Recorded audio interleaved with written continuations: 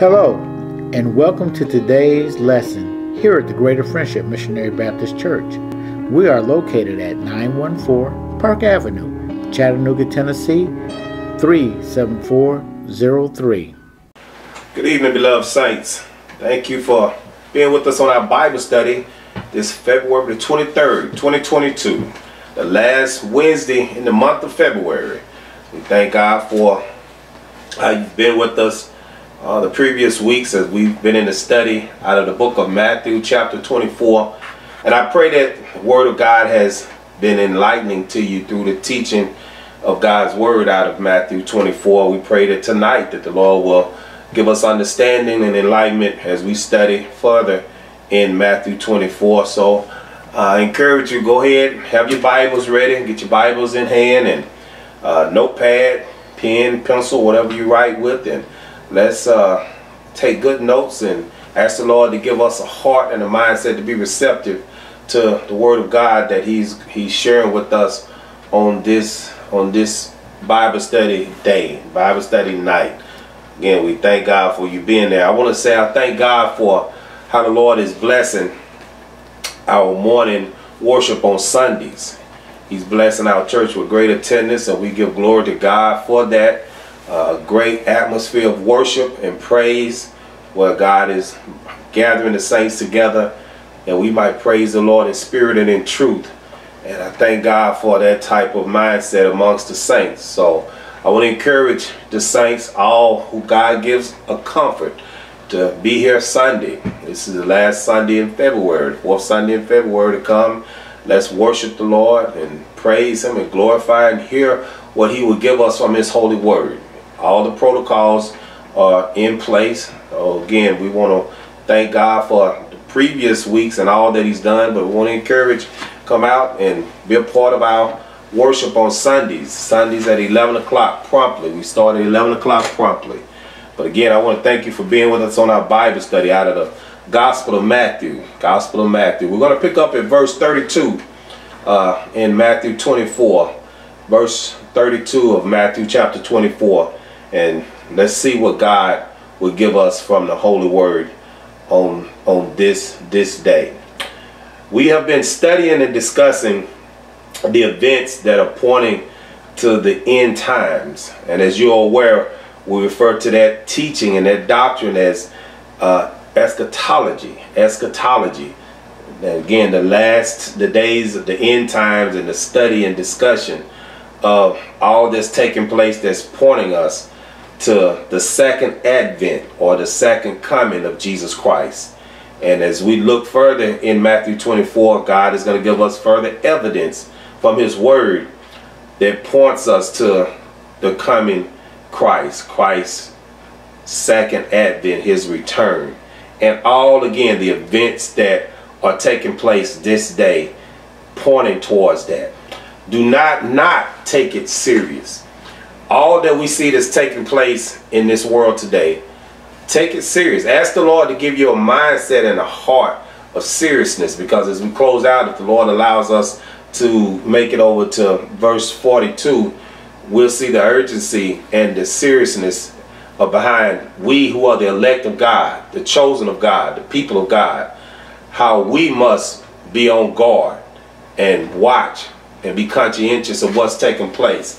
And I refer to the elect of God. That's what we closed out on last week in verse 31 when it says, and He shall send His angels, His messengers, with a great sound of a trumpet. That's the gospel we covered on last week. And they shall gather together His elect, the chosen of God, from the four winds, from one end of heaven to the other. The God's people, the believers of Jesus Christ, the elect of God, the chosen of God, the redeemed of God, will be gathered through the Word of God. And that's the importance, beloved, of us studying the Word of God. So we know when that message goes out of that gathering, we will take heed of the sound.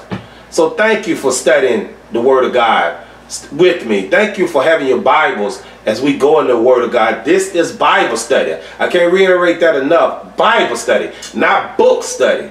Bible study. We study the Bible and what God gives us from His holy word. So the elect of God, the chosen of God, the gathering of God's people. And so now in verse 32, it says, now learn. Talking to God's people. Remember that Jesus Christ is teaching his disciples. He's teaching his pupils. He's teaching his students. He says, now learn. That word learn means to understand. To understand, to increase in knowledge. And that's why we should have an appetite to increase in knowledge, to understand. When we pray, one of the things we ought to pray for is understanding. That the Lord will teach us, instruct us, increase our knowledge. So when we know better, we do better, and we would know how to approach things. So he says, now learn a parable, an example. He's giving an example here. Now learn a parable of the fig tree, Jesus says. When his branch is yet tender and putteth forth leaves, ye know that summer is nigh. And then he gives the explanation in verse 33. So likewise, ye, when ye shall see all these things, know that it is near, even at the doors. He says in verse 32 again about the fig tree.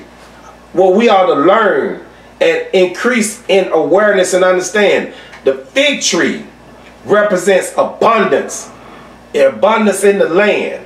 And the fig tree is also symbolic of Israel.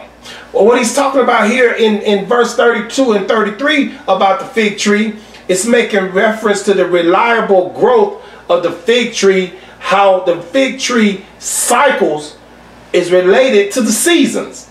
How when it blossoms, when his branch is yet tender, buds, and putteth forth leaves, the budding of the leaves off the fig tree, ye know that summer is nigh. Summer is approaching.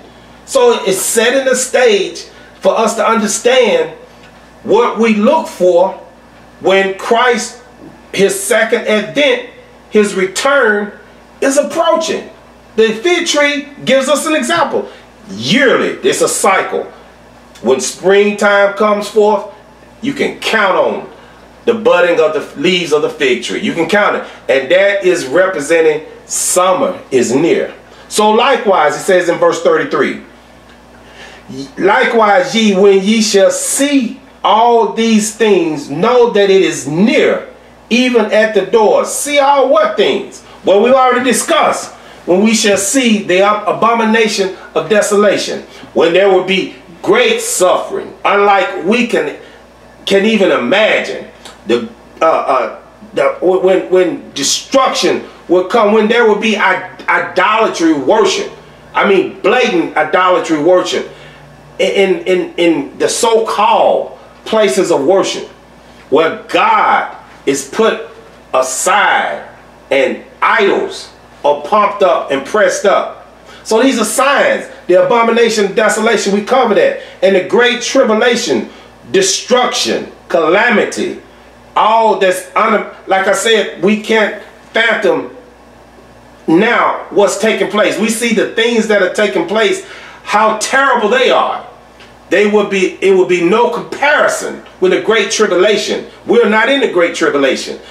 It will be no comparison when the great tribulation comes. How much suffering and how much destruction will take place. These are the things that it's talking about in verse 33. And the signs in heaven that we covered last week, when it says immediately in verse 29, after the tribulation of those days shall the sun be darkened, and the moon shall not give her light, and the stars shall fall from heaven, and the powers of the heaven shall be shaken. When all these signs are shown and these things are seen, that's what it's talking about here in verse 33, that Jesus, his return is near.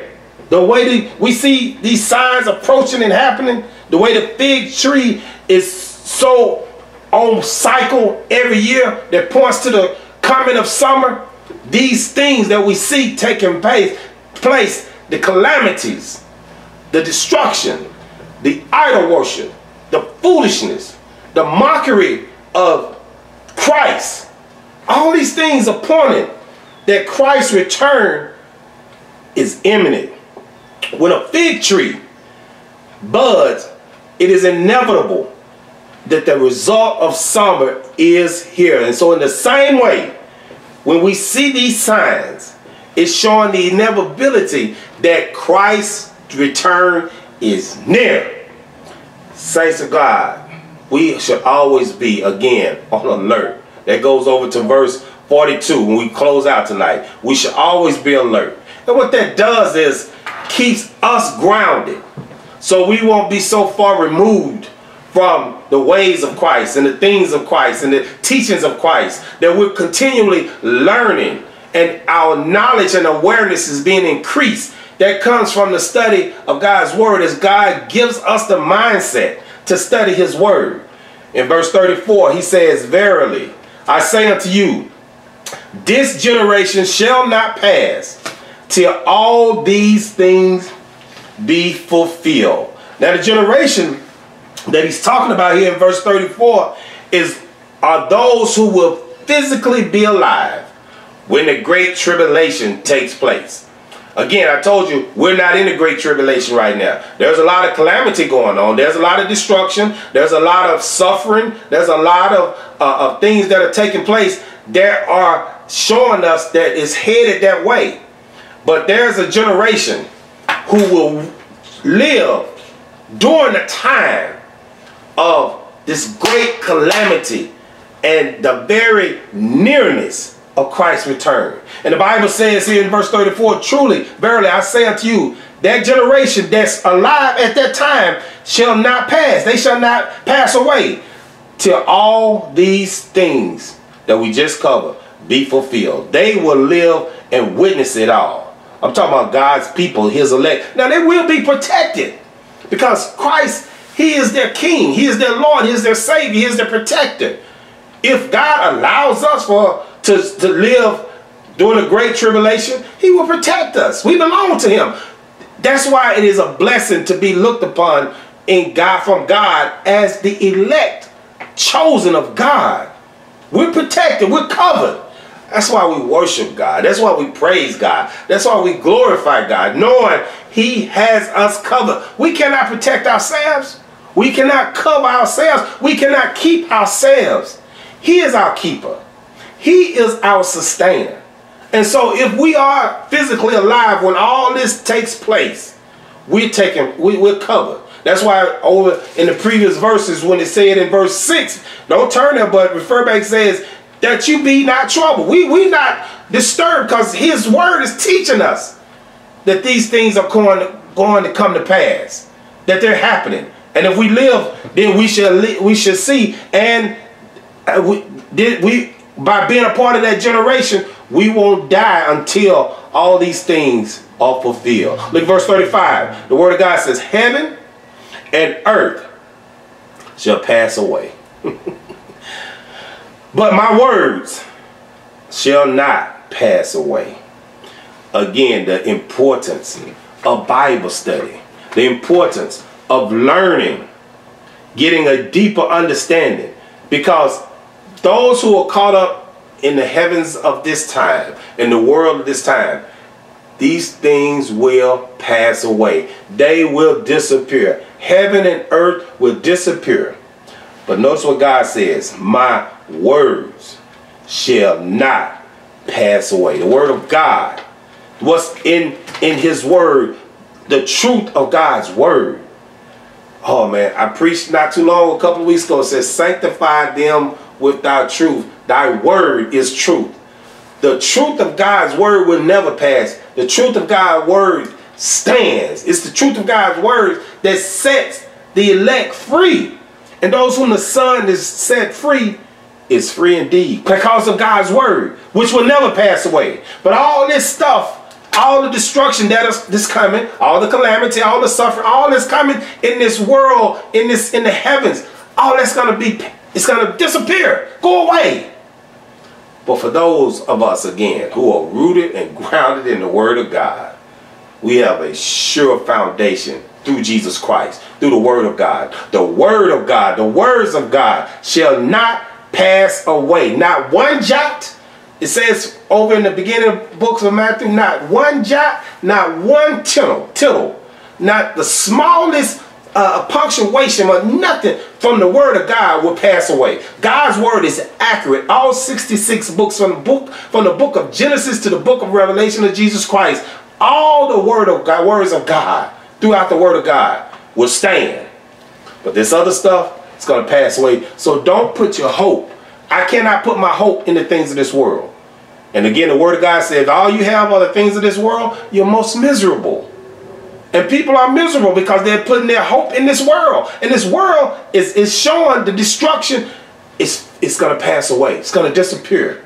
Look at verse 36. The word of God says, but of that day and hour knoweth no man, no, not the angels of heaven, but my Father only.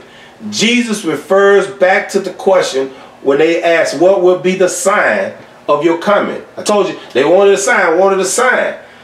Jesus said he is one with God. He is divine with God. But he's teaching because he's here physically with the disciples who are sitting with him outside of the temple. Remember, they were so enamored with the temple and the beauty of the temple. So Jesus is teaching that this temple will be destroyed. And so now he's teaching and letting them know they wanted a sign. Jesus teaching that in verse 36, but of that day and hour knoweth no man, no, not the angels of heaven, but my Father only.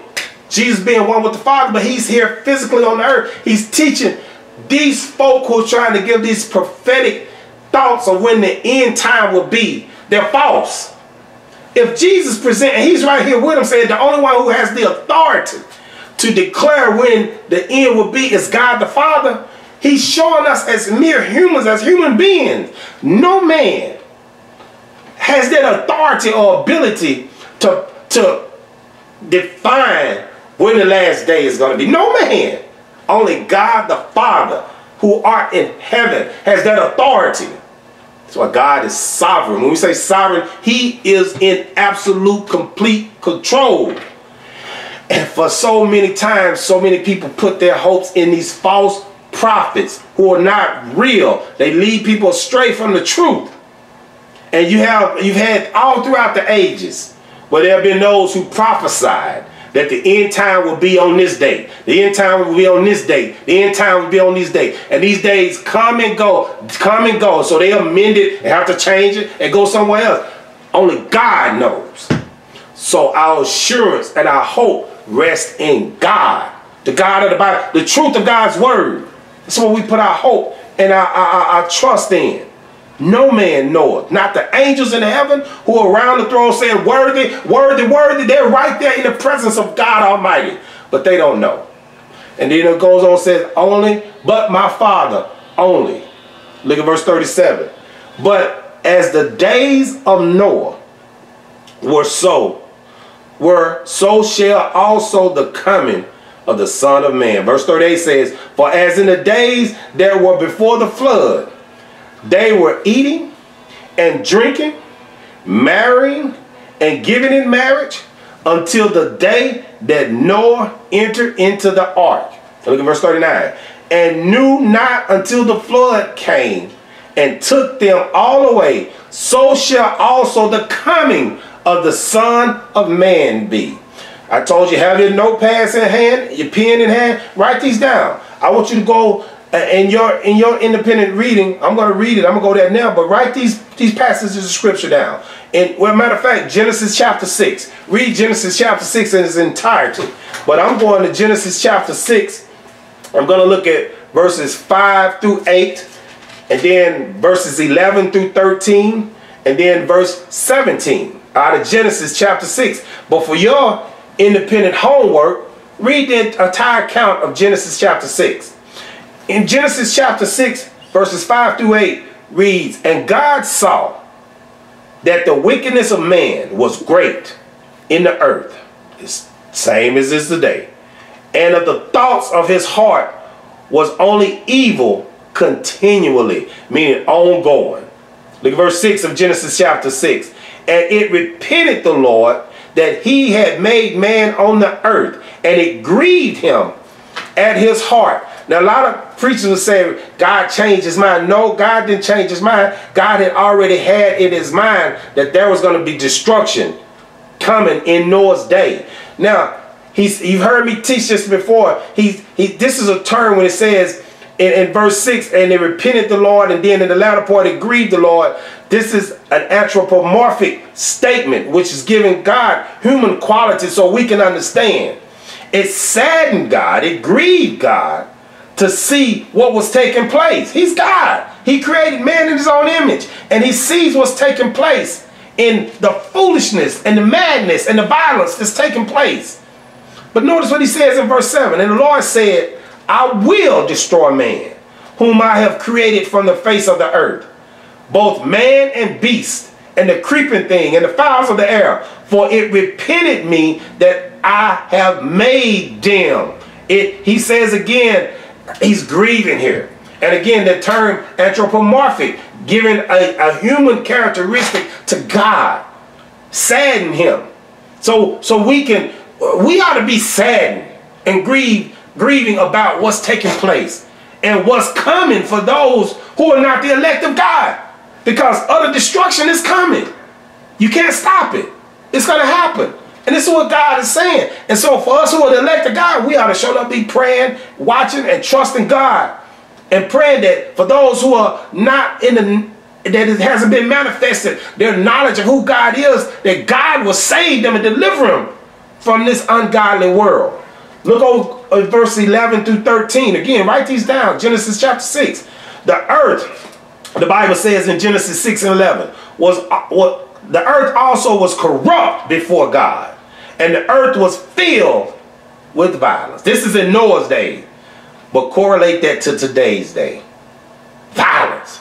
Look at verse 12. And God looked upon the earth, and behold, it was corrupt. For all flesh had corrupted his way upon the earth. And God said unto Noah, the end of all flesh is come before me. Why? For the earth is filled with violence through them.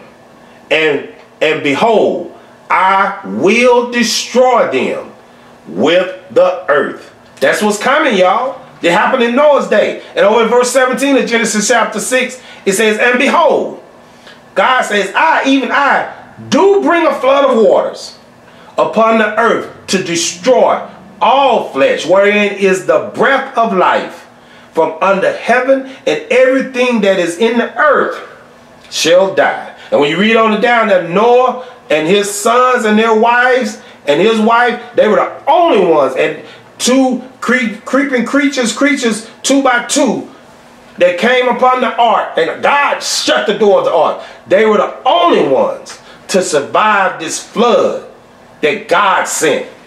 40 days and 40 nights. A deluge of rain just raining down. And that's symbolic of what's coming. The judgment. So when we go back over to Matthew chapter 24. So when it says about that day and that hour, for verse 38 again to 39 and 39. For as in the days that were before the flood, they were eating and drinking, marrying and giving in marriage until the day that Noah entered into the ark. You hear now in this corrupt, violent world that we live in, that his judgment is showing in this world. You hear this statement all the time. We want to get back to some sense of normalcy. Well, you know what humans think is a sense of normalcy is being corrupt and violent towards one another. We want to get back to how it was. And that's marrying and doing all kind of things that were against what God had ordered for man to do. You know, his comment is going to be indicative of those who are pleasure seekers, pleasure oriented. This is what, when we say we want to get back to normal, people want to seek pleasure within themselves, and they want to have a self-gratifying life where they can look and say, my life is gratifying. But God is showing us the corrupt and the violence that he's grieving, he's sad, he saddens over, in a sense that we can understand. And as Christians, we ought to be grieving and sad that normalcy is not this world. No. And you want to get back to normal, it won't happen. For those who self-gratify, that's what they want. Flesh pleasing. What pleases the flesh, it's got to be destroyed. It will be destroyed in that day and that hour. So he says here, and look at verse 39, and knew not until the flood came. When the flood came, it was too late. And took them all away, those who were not on the ark. So shall also the coming of the Son of Man be. Just as those who were not in the ark were destroyed, the same will take place for those who are not in the ark of Christ, will be destroyed. That's just the truth of God's word. His second advent, his second coming. Those who are not in Christ Jesus, those who are self-gratifying, those who are self-pleasing, souls who are focused on their flesh, they will be destroyed. Same way that took place in Noah's day.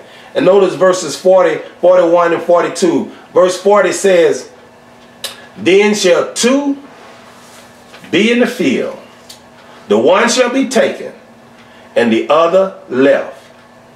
Verse 41, two women shall be grinding at the mill, the one shall be taken, and the other left. The reference of two being in the field or at work at the time of Christ's return implies the suddenness, catch this, the suddenness of his coming, and how he will separate the lost and the saved. Let's say that again. When you see in verses 40 and 41, two shall be in the field, the one shall be taken, the other left. Two women shall be grinding at the mill, the one shall be taken, and the other left. It shows there are going to be those who are not expecting his return, not looking towards his return. They're getting thinking about it because they're self-gratifying. They're self-pleasing. They're about the flesh. And the one who will be taken is the one who knows Christ is coming back. He's learned. He's learned from the parable of the fig tree. He's learned from the teachings of God's word. They have learned that Christ is coming back. So when he comes back, they will be taken to be with the Lord. But the other one who are left behind, they will be destroyed. No hope for them. That's the doctrine of election. Then there are those who don't like that, but I'm telling you, one will be taken. Read the scripture. One left behind. One saved, one lost. One sheep, one goat. That's the Bible. And for those of us who are the elect of God, we ought to be grateful and thankful. And watch, last verse. Look what verse 42 says. Watch therefore, for ye know not the hour your Lord doth come. Watch. The word watch means to be on guard. Be wise and discerning. Ask the Lord, Lord, I'm praying for your guidance. That's what the elect does. Discernment is praying for God's guidance. Lord, give me a discerning spirit to watch.